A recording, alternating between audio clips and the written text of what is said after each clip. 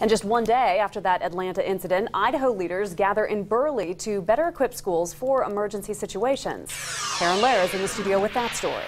At 9 o'clock this morning, Governor Otter, the Bureau of Homeland Security, and emergency first responders showed up at Burley High School for a full-scale emergency exercise. The surprise simulation was to test those emergency responders to see how they would handle the principal's call saying an angry parent broke into the school and was threatening violence on staff members. It only took them 4 minutes to get to the school, where the practice parent was wreaking havoc in the school's chemistry lab.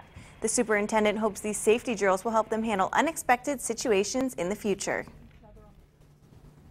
Many of us in Idaho realize that these types of incidences aren't just isolated to large cities or urban areas, that if they can happen in a small, rural Amish community in Pennsylvania, can happen anywhere. Governor Otter says they learned things today that will help them improve safety protocol across the state.